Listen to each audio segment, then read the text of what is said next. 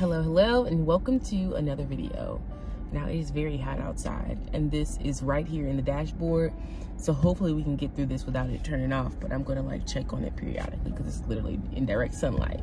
But I want to talk to you about this because this is a matter that the Lord has been speaking to me about, and I know as I have never heard it be talked about, you probably never heard it be talked about.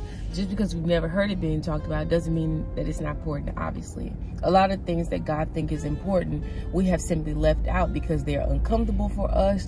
Either they're uncomfortable for us to talk about, or they're simply uncomfortable for us to practice. So let me talk to you how the Lord has been speaking to me this morning, yesterday, and since earlier on in the week. As I'm sitting here, I hear the Lord saying to me, I told you 7 days. And 7 days. So let's talk about the matter. Like I said, if you're not a woman, well, the likelihood of you needing to hear this conversation is not very likely, but I'll just leave that up to you to decide if this is something that you need to be listening to or not.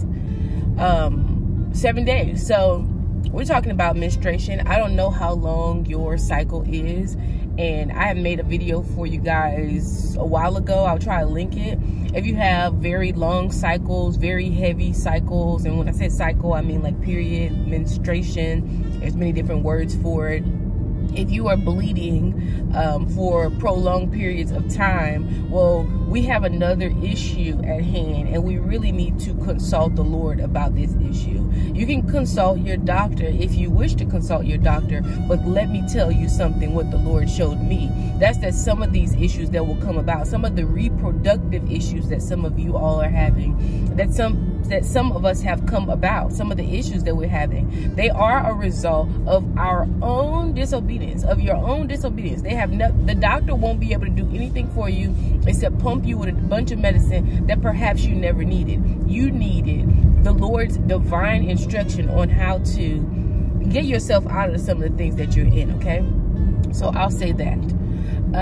With that being said, like I said, I made videos for you guys talking about like hiding behind holistic practices and just some other things that the Lord has said about menstruation. He had never highlighted this to me, so I'm going to tell you about it today. Like I said, the Lord said 7 days. Now, I don't know if you are like, you know, I'm going to keep my business, I'm going to keep it PG, but first of all, I'm not even talking to you if you're not married, because you really shouldn't be having sex at all if you're not married.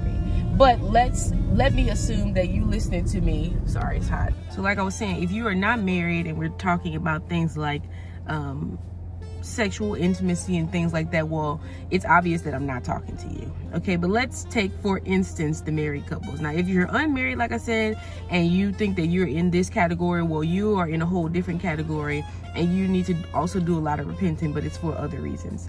Sexual immorality is... that means that that's a problem of yours, because we shouldn't even be talking. I don't care if it was your boyfriend for 10 plus years. I don't care if you guys had some kind of spiritual wedding or all the kind of foolishness that people are talking about right now. I'm not talking about any of those things. So that should go without saying, but you would be surprised that it's not. So anyway, let's say you're married, and you know, that time of the month comes, and yes, we're gonna have to have this conversation, because like I said, it's something that the Lord brought to my attention. You know, that time of the month comes, and perhaps you were so busy and you missed the day, you know, that you guys will usually be intimate before that time of the month actually happens. That time of the month comes, and let's say your period is the normal 4 to 5 days, right? So after those 4 to 5 days, you're on day 5, and your husband's like, okay, you know, we did miss our day. Now we're on, what, 6 days? Well, we ain't did nothing. And he lacks self-control, and perhaps you do too, and you can't wait for the time that the Lord says, and reminded me again, that is that you are clean. Okay, he said, I said 7 days, Tanzania. So perhaps you guys are still dancing around, like I said, on that 5th day, maybe that 5th night, after things have lessened and lightened and there's no blood flowing and all that kind of stuff.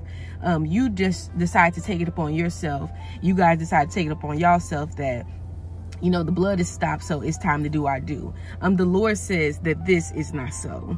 And I will highlight for you, because he brought me to the fact that this was actually outlined in his word, and that was Leviticus. I'm going to put, I believe it was Leviticus chapter 15, but I'm going to put the scriptures for you on the screen. I am not going to highlight for you all of the laws, because as I was driving just a second ago, the Lord showed me, you know, people will say things like the marriage bed is undefiled, but then they'll take out the scriptures that the Lord actually shows us what defiles the body.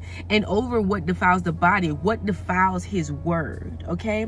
And I know some people are going to say, you know, that's the Old Testament, you're being so religious. And I have something to tell you for that as well, for those of you who like to take that stance.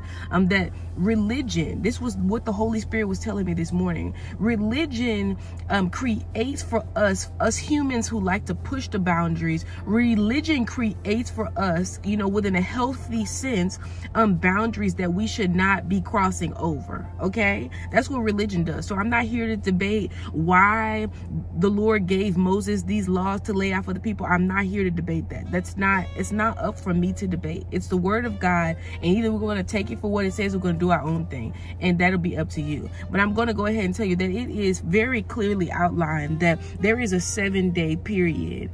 And like I said, I was asking the Lord, like, you know, just more about it. And I urge you to do the same thing. Like, what do you mean? And he's telling me, Tanzania, that 7 is the mark of purification. And you say to yourself, well, why does something need to be purified? Well, something would need to be purified if there are impurities inside of it. Only the Lord knows what these impurities are. It's not for me to be debating. It's really not for any of us to be debating. But I will tell you this. This is a warning from the Lord. This is what the Lord says to me.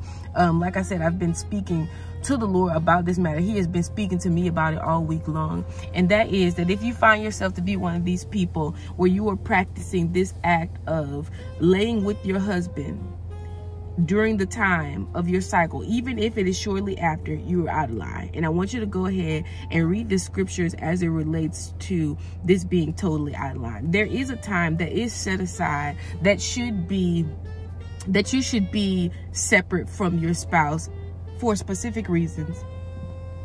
All those reasons aren't made known to us, you know, especially in the Old Testament. The Lord will say something and say, I'm the Lord your God, meaning this is just what I said to do. And there's no, don't ask me no questions about it. And I don't know about you, but I'm going to take the Lord at his word. I'm not going to ask too many questions about it. But in me not asking any questions, I can tell you this, that when I read through that entire chapter, I want you to go and read through that entire chapter. This was a chapter talking about health and cleanliness and things of that nature. And some of these laws were created, you know, God is sovereign, and there's a reason why he's highlighted even this in this season. I'm telling you, the amount of people who are going to pop up here with all kind of STDs, you guys are seeing it now, this sexually transmitted ringworm and all this kind of stuff. This is just yet the tip of the iceberg. And some of you guys will find yourself as casualties for some of these diseases and just things that are literally about to make a scene. And I'm telling you right now, it's because of some of the things that you're practicing. So you're going to hear me say this. You're going to hear me say, you know, you shouldn't be sleeping with anyone. You should, not even your husband. No, your husband should be the only one you're sleeping with. But I have to say not even your husband, because you know how y'all out here dealing. You should not be laying down with anyone when there is a vaginal discharge. And the vaginal discharge that we're talking about right now is one of blood. Okay? There's a period of time that you should be separated. And if you lack self-control that much that you're willing to want to bend the laws of God, well, there's a whole different conversation that we need to come up on. But don't be surprised when some of these things come knocking at your door and nobody can help you with it. Not even the doctors will be able to help you guys, us. I say us because we all live in this world together with some of the things that are about to hit the scene. And I'm telling you, the Lord has been speaking to me. I watched back the video because the Lord highlighted this to me. The video I made about plastic surgery. In that video, I highlighted for you something that the Lord was talking about as far as sicknesses, illnesses. And there was another video when I said, I was talking about if God showed you, you wouldn't believe, where he was highlighting sores that he showed me. And this morning he told me to come and tell you about laying down with your husband during the time of menstruation. And I know people are doing the craziest things. You telling yourself, you know, you just lay down a towel, girl. I've heard some of the conversations. Just lay down a towel and this and that. But you're leaving out the fact that God says simply don't do an act because it's unclean. We're not going to leave those things out. And I urge you, while you go look that up, I want you to look up all of the other things. So a man laying with a man, a woman laying with a woman. If you have ever at any point in time participated in any of these things, a man laying with a man as with a woman. So that means, I want you to think, we're keeping the PG here, even the acts that men and men do together when they're laying together. If a man has performed those type of acts on you, so backdoor activity, like I said, keeping the PG here, these are things that we definitely need to bring to the Lord in prayer, need to repent of, because the Lord says that these things are abominations, that they're defiling the body. I talk about masturbation a lot, is one of them. If this is something that you participate in, I'm speaking to the women here, but also to the men, because this spirit can be at work in the men as well. You know that there is a marine spirit at work in your life, and you bet, like right now, while you have the time, while you have the chance, you need to get yourself unraveled, because when the judgment comes for all who are participators, so even if you participated in the act and you didn't know, oh, you know, he been my boyfriend for X, Y, and Z, if you're participating in the act, when the judgment is, you know, strewn about the land for the act, well, you'll be taken down with it. So I am blessed that the Lord is sending these messages to me, giving me these warnings, and I am even more blessed to be able to talk to those of you who will listen. And I never come to you from some high off place, like I said, thinking that I'm above, you know, reproach and correction. I don't believe that. I am open for the Lord to correct me at any point in time. And the fact that I was able to open up the scriptures, actually having read the scriptures before, and not have the Lord speak directly to me about a matter as it relates to, you know, like as it relates to something like this. He's like, it's already lined out in my word. You ain't supposed to be doing it. Okay, there's a set amount of time that you need to lay aside when things like that is going on. Okay, all right. I'm just saying, you listen to me. You listen to me or you don't listen to me, girl. I have seen it. I've seen it in the dreams. I have seen it. I have seen, you know, the people hopping off the tables, the doctor's visits. People can't figure out what's going on. I have seen it. So I'm just here, you know, just as warning somebody. Like I would have wanted somebody to give me the warnings too. I would have wanted somebody to give me the warnings, the same ones that I'm giving to you. So I'm telling you, like, this is the season right now, right here, right now, that your house had better be in order. But if you know that it's out of order, like you know the place, like you are, let's talk about, I guess we just got a little time. I had a gift. I got a gift yesterday, and one of the gifts was like gummy bears. I'm gonna show you this little bag. This little bag like this. It was gummy bears, like the big kind, you know, the Haribo gummy bears, and they're my favorite. I absolutely love them. Yesterday, I permitted myself to eating some of those gummy bears after I blessed them, because is that still the thing? We're still eating food that we're not praying over. We're still giving our children food that we're not praying over. That's not a thing. Like I'm telling you, this stuff like this, absolutely not. Absolutely not. To eat food without saying a blessing over the food, without saying grace over the food, without, it's oh God help us. Anyway, I had some gummy bears, and yesterday I permitted myself to eating the gummy bears in the celebration, you know, exciting, today I wanted to eat those gummy bears again. You know what I did? I stopped by the trash can. I stopped by the dumpster, the one outside, and threw those gummy bears away. Because there is a level of self-control that in this season is going to be required of you to not get tripped up on just some very basic things. You would think that they're very simple, very basic. Okay, some of the things we never heard of, because when have you heard people teaching and preaching in the pulpit about not, you know, having intimate relations on your period and things like that, even though it's outlined in the Bible? And you can say it's the Old Testament, but that'll be on you, okay?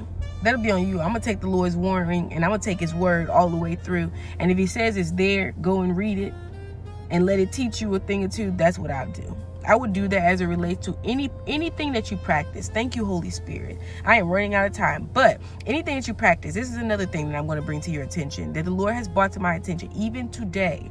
That is practices like go and get your hair done. I'm going to have to sit down and do a full video on how what the Lord has been speaking to me about the getting your hair done and all those kind of things.